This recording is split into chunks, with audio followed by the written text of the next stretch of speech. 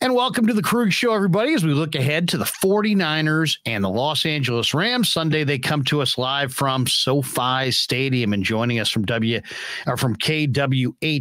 television in Southern California, Claudia Gestro, who is a reporter for the DLT show. And she's with us to help us talk a little bit about the Rams and the Niners. Claudia, thanks very much for your time today. Thank you so much, Larry, for inviting me to your show. Obviously, you guys are looking for this very interesting battle on Sunday between the Rams and the 49ers. So, yeah, we're really excited, too. Can't wait to see that one. Yeah, it should be an exciting game. Well, tell us a little bit about the Rams this year. Obviously, they're the defending Super Bowl champions, and they've got Matthew Stafford, but they've also had a lot of problems. It seems like this year they're struggling to run the football. They don't look quite like the same team that was in the Super Bowl a year ago. It's been a little bit of a struggle for Sean McVay's team, hasn't it? Yeah, definitely. You are correct. Quarterback Matthew Stafford has been performing okay, but not as great as he was last season. I think maybe part of the reason, we don't want to, make excuses, but he was a little hurt, as you know. He went, he had a shot in his arm and all that. So I don't know if that has anything to do with it, but he hasn't performing that well. We're talking about, Stafford's touchdown to interception ratio is upside down. He hasn't been doing well. So Stafford and the offensive coaches, they need to figure it out how to limit the interceptions and increase the touchdown passes. So I think that I don't know how they can fix that. Obviously, there's some issues, as you know, right now, what's going on. The biggest question for the Rams right now is how they can try to they're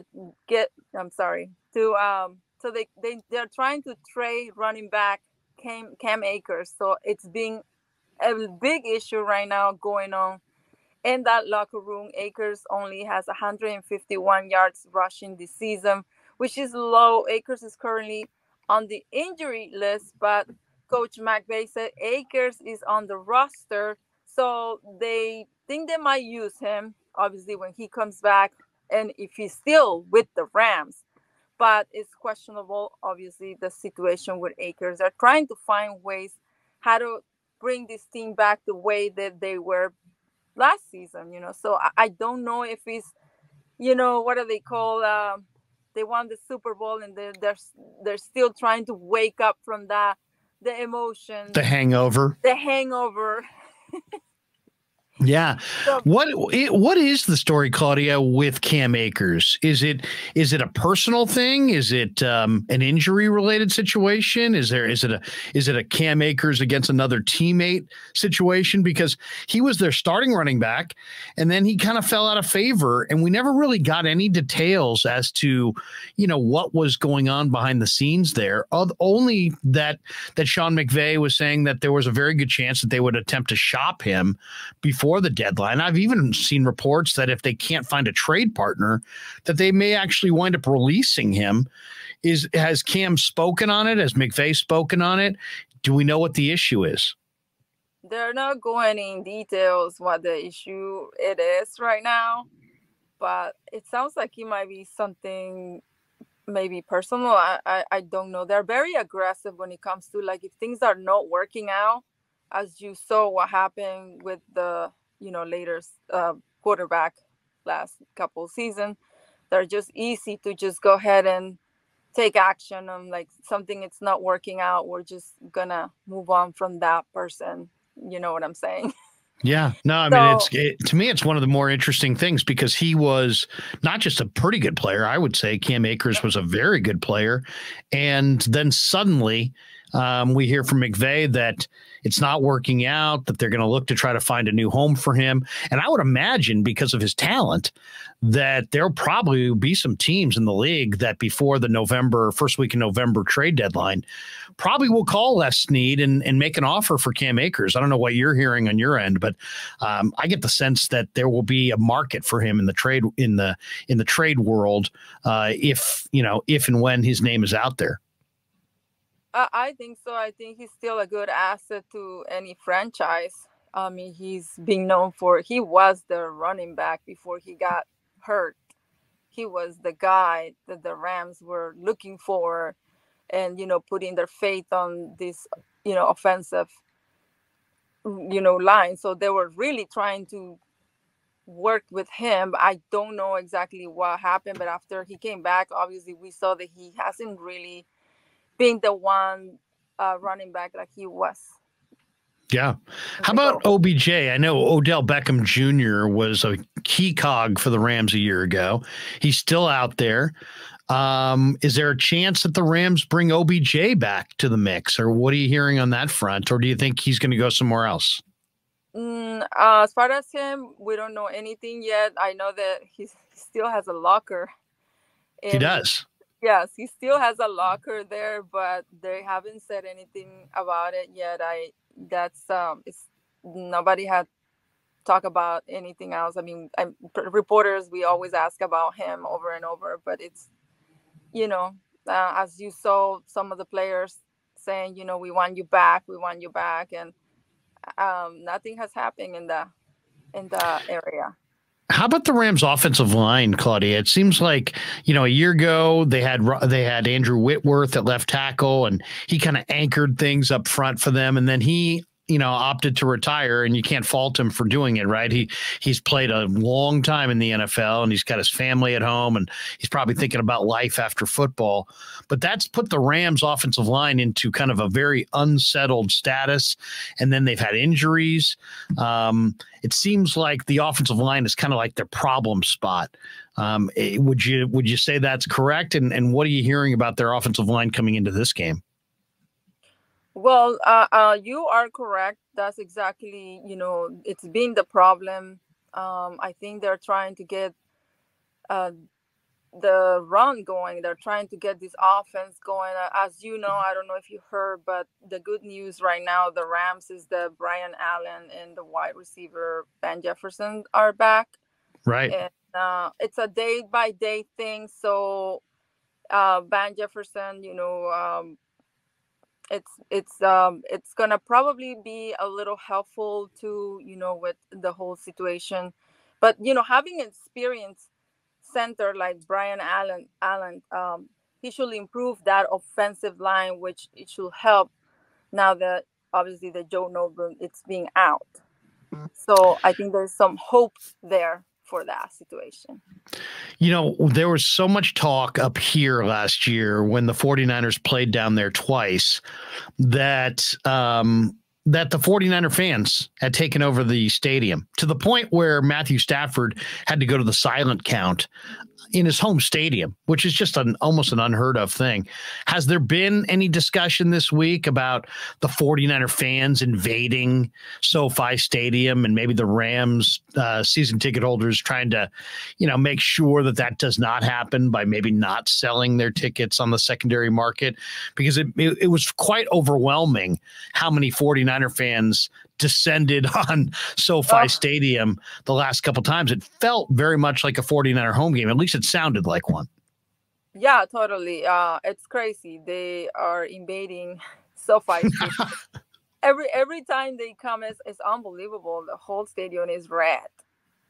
It's I think it's gonna happen again. So we're waiting to see what's, they're trying to get their fan base. I think the Rams are doing a good job this season, to get more involved with doing more things with the community and try to see if that fan base, they need more fan base, definitely, to come to these games, especially against the 49ers. But no doubt about it, they are probably going to be there cheering again for their team, and it's going to be all red.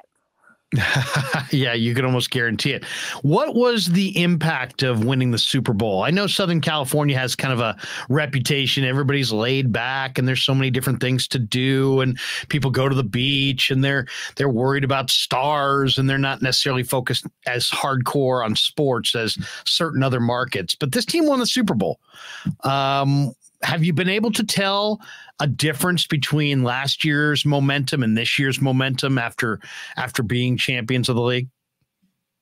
You were talking about the Rams, correct? Like, Yeah, I mean, do you notice that there's more Ram fans at this, or more people around town wearing Rams gear because they did win the Super Bowl last year?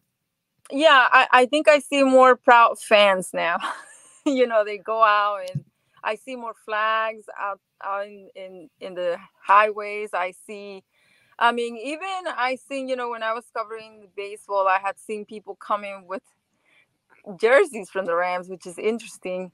And yeah, I believe that the fans are really happy. I mean, why are not going to be happy? This is a big deal. We are the champions. That's what everybody is chanting on the streets. I definitely see it growing more and more, and I think it's going to get better. It's just a matter of time. Yeah. Let's talk about the locker room. You get a chance to talk to a number of players. Do you have a personal favorite? Do you have guys that you like to talk to on this team? Who are the best talkers on this team? Oh, that's a good question. Do you get a chance to converse with the players very often, and do you have guys that you enjoy talking to? I love listening to Bobby Wagner. I wouldn't Bobby Wagner, yep. I wouldn't say I'm talking to him all the time, but whenever he's at the podium or talking to us, I just enjoy, the conversations. He seems like a very smart person, very intense, isn't he? Very intense. Yes. Very intense. And what I like about him the most now that he's back home, he is just a giver. He's really putting a lot of time around in the community with his people. So there's a lot of events that he does, in a weekly basis, which is pretty cool. I like that a lot about him. That is cool. He's an LA guy, right? He's from Southern Cal? Yes. So he played his whole career in Seattle, played collegiately at Utah State, but now this Bobby Wagner to the Rams is a homecoming for Bobby. How about Jalen Ramsey or Aaron Donald or some of their stars on defense? Do you have a chance ever to talk to those guys? Donald's still playing at an exceptionally high level, and Ramsey as well. I mean, they may be the best at their position in the league. Totally. I think I seeing a big growth on Jalen Ramsey. He's like more like mature. Totally. I can see that he's being a different Jalen that we seen when he moved here to California. He's more open to all. As you see him on Twitter too, he's very out there. He's open. He also has, I think, a podcast that he's doing now, which I couldn't believe it when he said that he was going to have a podcast. I'm like, wow, he's actually going to have a podcast. He's going to talk more. That's awesome. So yeah, he's a fun guy. He's funny, and he keeps it very real. That's what I like about him. He doesn't care. He just says it the way he wants to say things. Yeah, no, he doesn't pull any punches. He's as honest as the day is long. How about Cooper Kupp? Cooper Kupp seems, Claudia, strikes me as a guy who's very quiet, very introverted, doesn't seek the limelight, he's not a me guy. Look at me. He had 16 catches in the game at Levi Stadium. The 49ers won that game, and it was a pretty one-sided game, but Cooper Kupp still caught 16 passes from Matthew Stafford. The 49ers have never really been able to stop Cooper Kupp. They found ways to win at times, but he always gets his. But what's he like to cover? You are right about that. He's not really like a big, talker, crazy. He's more like peace. Like I wanna find a good word to say this, but he's he's super smart, and he will talk to you for long periods of time. If you have an interview with him, you can pick his brain. He's just amazing. But he's not like a bragger or somebody who has a big head or anything. He doesn't act like that. He's just very down to earth.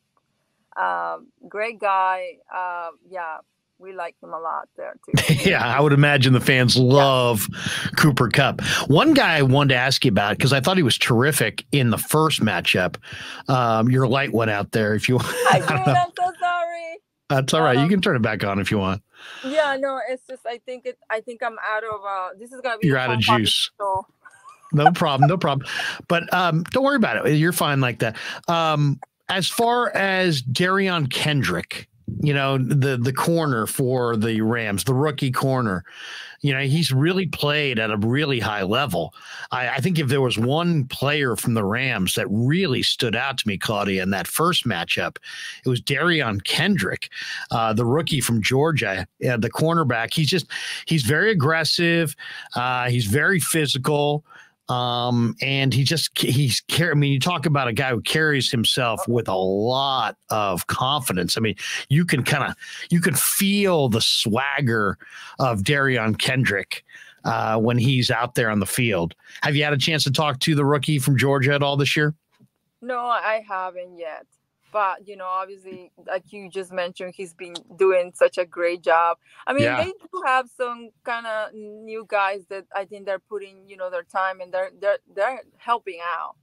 So we're going to see some of those guys, playing probably more, just, to make the Rams look way better through the season. So no doubt about that. Yeah. What do you think of Sean McVay? Have you had any interview time with Sean McVay? Because to me, he's so positive. He's got so much energy. And I look at him and I'm thinking there are times and he's mad. And you can kind of see his anger. But man, his enthusiasm and his overall energy, you can see why this guy has gotten so far as, one of the youngest coaches in pro football, because he's a ball of energy. He's got so much intensity. What's he like to cover on a day-to-day basis? Oh my God. You just said it. It's like drinking a cup of coffee. It's like a double shot of like espresso, I'm not kidding. There's times that I go there and I'm so exhausted. I'm tired. Once he go on that podium, it's like lights out. Like, he does have a lot of energy. I don't know where he gets it from, and it radiates. Once you sit there, you just feel it. It just comes out like an air, and it's unbelievable. I don't know how, but I get it, and you can tell. You're watching the games, right? How he's moving back and forth. Yeah, no. Terrific energy, no question. And it's like the guy just eats, breathes, lives football. How did the Rams, the Rams have had a lot of time because they had the bye week last week. So how did they use that bye week? Did McVay give them some time off to spend with their families, or was it nose to the grindstone, all Niners? Do you know how they spent their week off? Nah, you got me on that because I wasn't around. That's all right. So I'm so sorry about that. No, not at all. How would I? You wouldn't necessarily know. How about what you expect to see Sunday in this matchup? It's an important game for both teams. It's obviously a hugely important game for the 49ers. They've lost back-to-back now to the Falcons and the Chiefs, and it's a big game for the Rams as well because they're kind of trying to reestablish themselves after kind of a slow start, put back together their injured offensive line, and make a big run for the playoffs in the second half of the year. This is a vital game for both teams. Oh, yeah, totally. This is a very, very important game for them. Obviously, as we talk about the 49ers, they have their number every time. And they definitely need to win this game to prove themselves that they are going to be, back in the postseason. I personally think that's like the most important game this Sunday. This is their momentum, they got to do it. Yeah, no, absolutely. It's a huge game for them. It's totally, but, the 49ers, I don't, I feel like Sean probably every time he probably is thinking, what are they doing, that they cannot get this guy. They cannot just beat them. And it's pretty much comes down to the same situation, the same issues that we were just talking about before. But is it mental? Like, sometimes I feel like it might be a little bit of mental. Like, I think it's in their head already. They need to just move on and do this. Did you feel like it is interesting because I always felt like it was Well, first of all, does McVay and Shanahan work together? And they're both relatively young coaches. And I think there's a pretty good rivalry between Sean and Kyle. But I really think when I look back at last year's 3 matchups, that first game, and I don't know if you were, did you come to Santa Clara for the first game? No, I didn't. So that first game, that national TV game, I think it was week 10. And the 49ers started that game with like an 18-play drive, and it was mostly running the football. And they made it a kind of a referendum on who's tougher. And I felt like the Rams tried to match that toughness, not only in that game, but in that later season game at the end of the regular season. And only after they got to the playoffs did they kind of realize, hey, the 49ers cannot cover Cooper Kupp. So instead of trying to run it and be tough and physical, let's just do what we do best, and it will work out. And I felt like that's exactly what happened. They leaned on Cooper Kupp more in that playoff game. They got a lead. And once they got that lead between Ashawn Robinson and Donald and Von Miller, who was on this team last year, Leonard Floyd, they just dialed up the heat on the quarterback, and the 49er offensive line was just totally overwhelmed in the final couple of drives of the game. So that's kind of how I saw it. I really felt like the Niners may be the more physical and tougher team, but the Rams have some advantages that if they just lean on those advantages, they may be the better team. And even to this point. So I'm eager to see what the Rams look like in this game because, will they come out and try to run it and show that they're physical like the 49ers have kind of demonstrated? Or will they just keep throwing it to Cooper Kupp because the Niners are very banged up at corner and Cooper Kupp caught 16 balls in the first game. So, what kind of game plan do you expect to see? Do you think the Rams will come out and they'll run it? Or do you think it's going to be another game where it's Stafford to Kupp all day? Well, I think they're going to definitely try to, like you said, run it. This is their chance. They have to do something different. They have to change what they are doing in the previous games. They have to try something completely different. Don't show that card from before and trying to come up with a different plan because it's not working. Obviously, it's not working out. It's the same situation, the same issues, and you're gonna get the same results. So, yeah, no, I mean, so you're saying do something different. Don't come out and just throw it to Kupp. They're maybe try to get that run game established. I believe so. Definitely the run game needs to be more established. It doesn't seem like it's going well for them. Like, we talked before. I feel like they rely a lot on Cooper Kupp and not only in the 49ers game. I think we've seen in recent games that they've been doing the same thing, which is very odd. How many Rams players have you come across that speak Spanish? Any? No, but I actually did a segment with Bobby Wagner. I have a segment that's called Spanish 101. So I actually did a segment with him and he did say some words in Spanish. So it was fun. I think they obviously know some words because here in California, there's so many Spanish speaking people. Yeah. Yeah.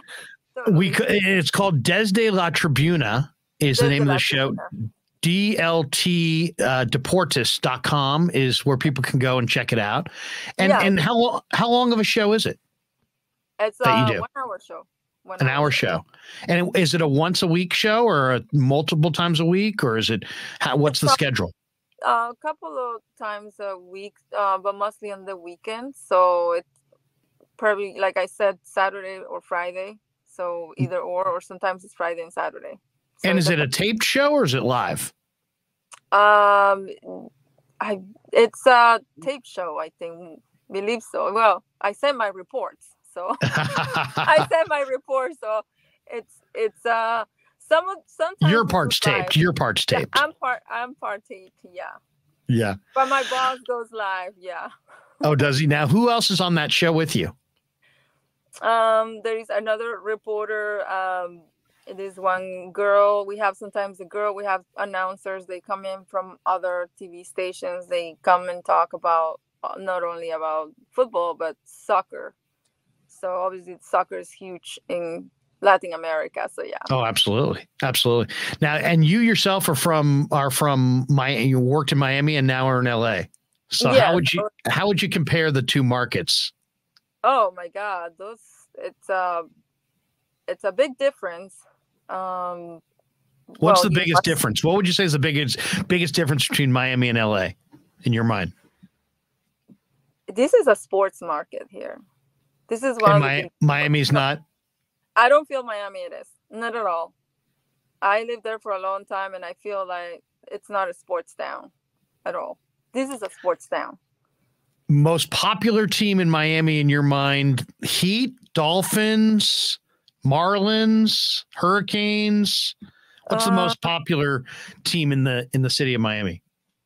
I think after the Miami Heat won their championship, they became the most popular team there because they Gotcha. got a championship.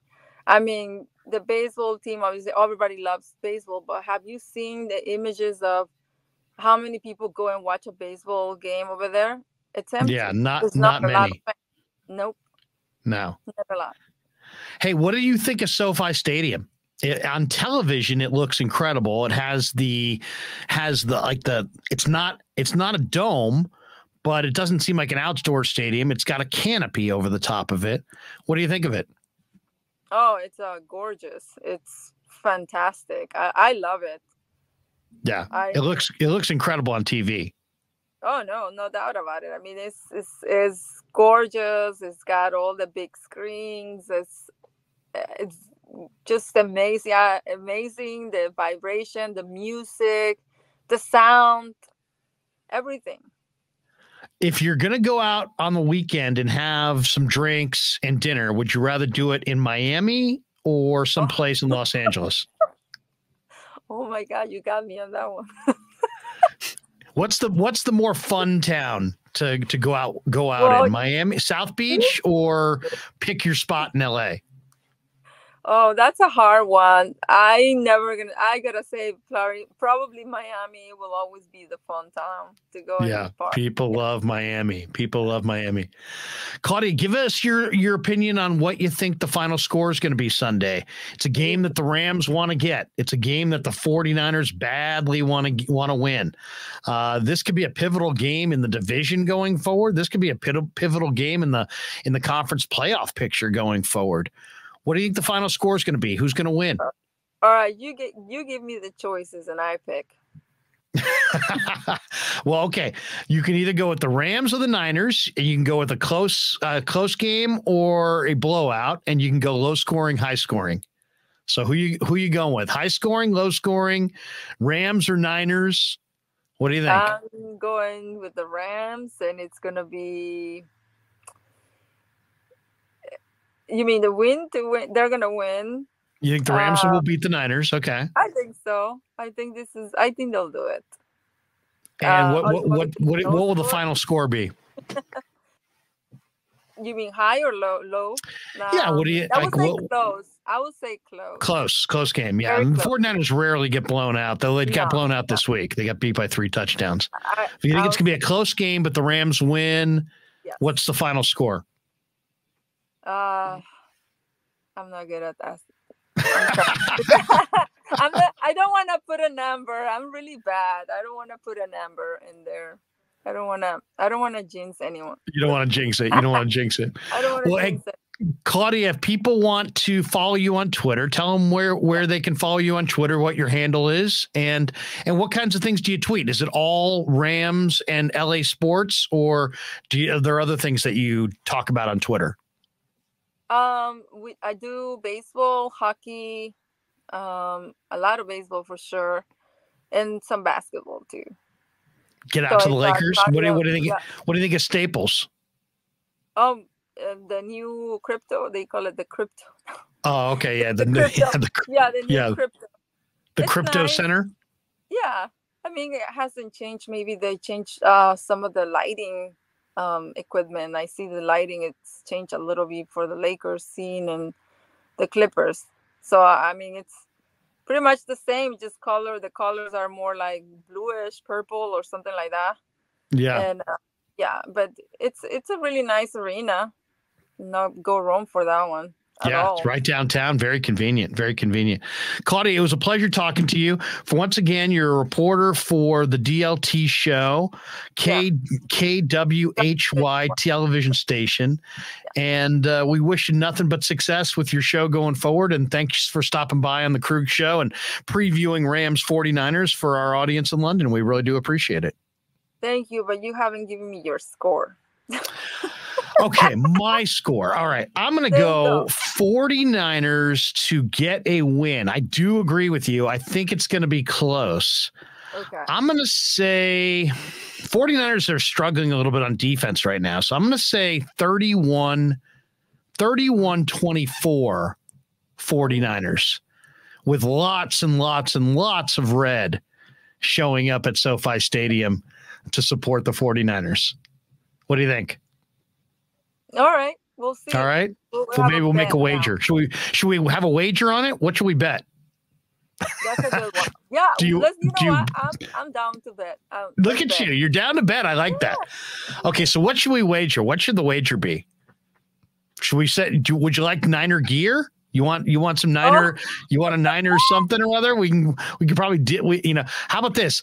We'll send you a Niner souvenir if the 49ers lose to the Rams. If the Rams beat the 49ers, you have to send us some Rams souvenirs. Okay, sounds good. Or just one Rams souvenir. That sounds Looks like you got some bobbleheads up there. Do you have Yeah. Am I seeing bobbleheads up there? Yeah, these are all my bobbleheads. Do you have a Ram? Do I see a Dodger bobblehead right there? Is that a Dodger bobblehead? I have an Otani bobblehead too. Oh, that's nice. Do you have a Ram bobblehead?